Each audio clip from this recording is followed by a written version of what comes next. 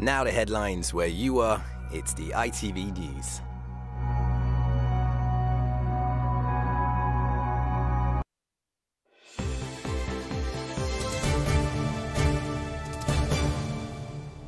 Hello, I'm Sangeeta Kandola. For many businesses in the capital, the news of any additional COVID restrictions being ruled out before New Year is a lifeline at what should be the busiest time of the year. But some say they still urgently need more clarity from the government. Those working in live events and at theatres say the uncertainty of what could happen in the coming months is devastating. Charlotte Cross reports. It isn't normally this quiet when Isabella gets to work. A live sound engineer, she works at clubs and venues across the capital.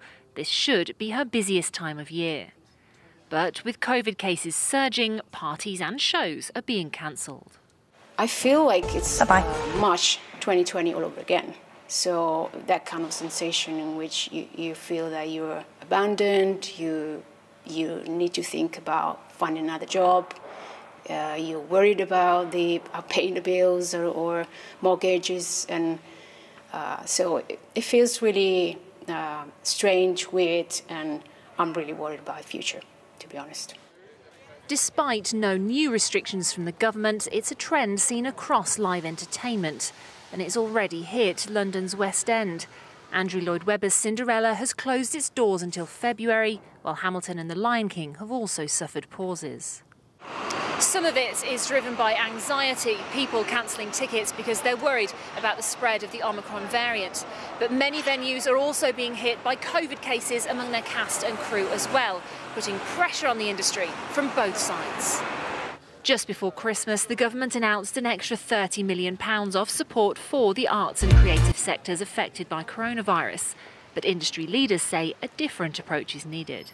Factual has been arguing for a sort of flexible support package from the government, which can be turned on and turned off dependent upon the circumstances, so that if we get another new variant which really hits theatres and live events, that there is support there ready which can just be turned on.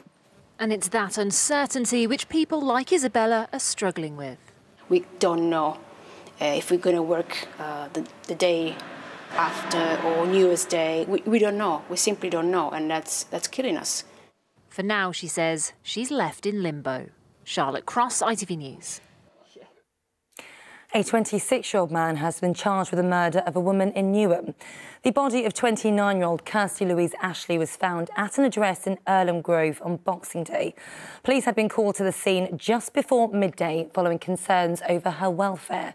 Yahya Abukar appeared at Thames Magistrates Court earlier today on suspicion of her murder.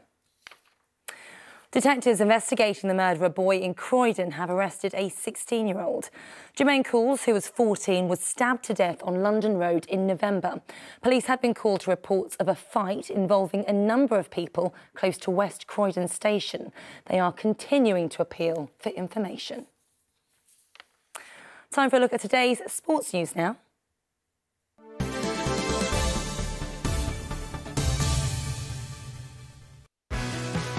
Small businesses and local teams, the heart of our communities. eBay sponsors ITV Regional Sport Reports. Crystal Palace climbed to 9th place in the Premier League table after a convincing 3-0 win over Norwich City. Edouard opened the scoring from the penalty spot before goals from Mateta and Schlupp sealed the victory.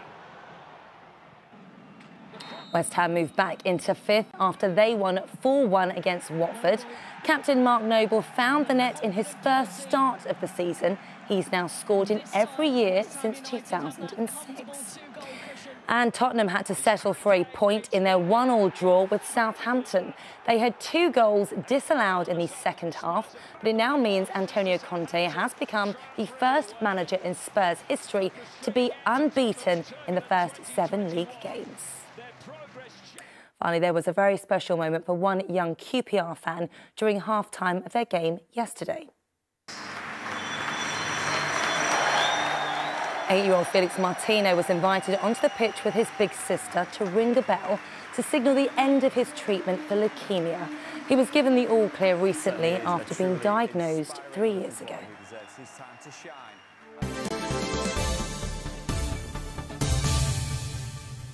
Weather now, here's Chris.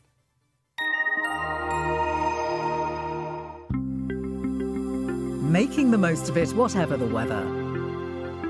Octopus Energy sponsors ITV London weekday weather. Hello there.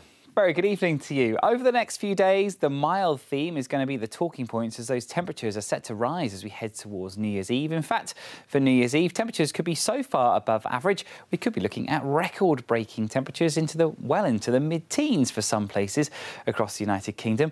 Today, though, we've had an area of low pressure that brought some heavy rain at times, some strong winds first thing this morning. There was a little bit of sunshine, but it didn't last too long as the clouds started to move its way in. We've still got that cloud cover with us overnight tonight. A few clear breaks, but by dawn tomorrow morning, the next system from the Atlantic pulls its way in, bringing further outbreaks of rain, but it will be a mild start, temperatures around 6 to 7 degrees. Another wet day to start first thing on Wednesday morning. Heavy rain at first, but it will be improving as we go through the day. That rain easing out to the east, still a bit of a brisk breeze coming in from the southwest. But look at this, temperatures 14 near 15 degrees Celsius, some 7 to 8 degrees above where they should be for this time of year. That mild theme continues into the new year, turning drier through Thursday with more brightness on New Year's Eve and into New Year's Day. Bye-bye. Octopus Energy sponsors ITV London weekday weather. That is all. Bye-bye.